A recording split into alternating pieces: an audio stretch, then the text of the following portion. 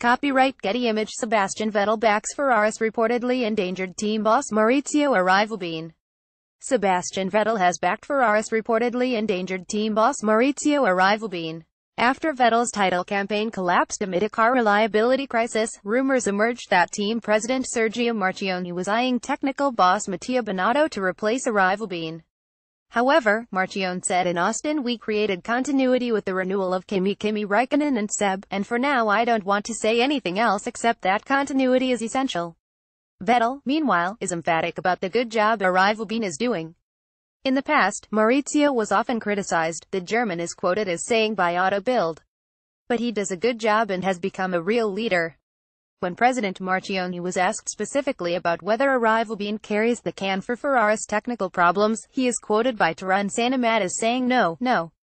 Both Mattia and Maurizio were involved in the process. To assign guilt would be pretty idiotic.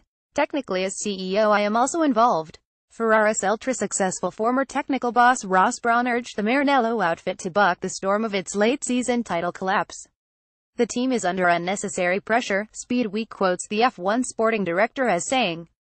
"They should now be calm and focus on the end of the World Championship." Marchionne agrees the important thing is that the problems are solved and that we win. "It is never about one person. The 3 Asian races were the sum of unlucky events, and the likelihood of a recurrence is low.